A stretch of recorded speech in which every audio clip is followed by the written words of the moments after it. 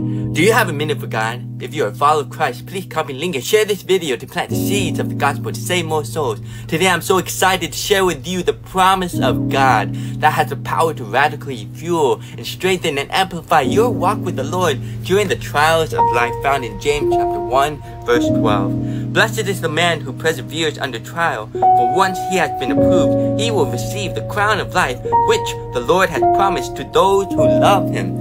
This passage reminds us that there will be pushbacks, setbacks in life, testing of your faith. You will be shaken and see if you will remain in the solid rock in the walk path with God, and if you will continue trusting in the Lord. And sometimes you might feel like you're all alone, everything is against you, and the weight of your shoulders is so heavy. But James reminds us that your perseverance, your steadfastness in the Lord, it will not go in vain.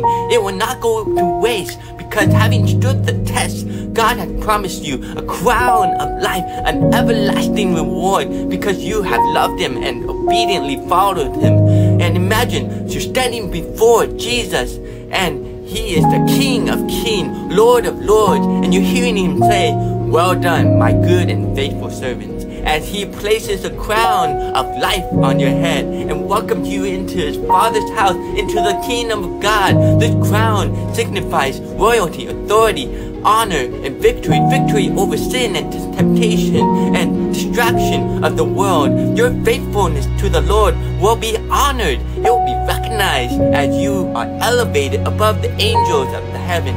In heaven, it will be a place with no more sorrow, no more shame, sin, death. It will be an everlasting gift that you will be rewarded with eternal life by accepting Jesus as your Lord and Savior, faithfully following Him in obedience. You know, temptations and distractions, they have temporary rewards, and it makes it look so small and fleeting because it's not going to satisfy you forever. But the crown of life, that's a reward that's way bigger and way worth it. It's so worth it, and I want to invite you to accept the crown of life, because there is a greater reward that the world cannot offer you, that only Christ, only God can offer you. That's why this knowledge of the crown of life should propel you closer into a relationship with God, and He will equip you with several gifts to sustain you and to go through the trials of life, to receive this crown of life. You know, it's gonna be faith in Christ, joy in the Lord, endurance under pressure, wisdom from God, and someday the test will be over and you will receive the crown of life. And to receive this, you need to accept Jesus as your Lord and Savior. In Jesus' name, amen. Many blessings.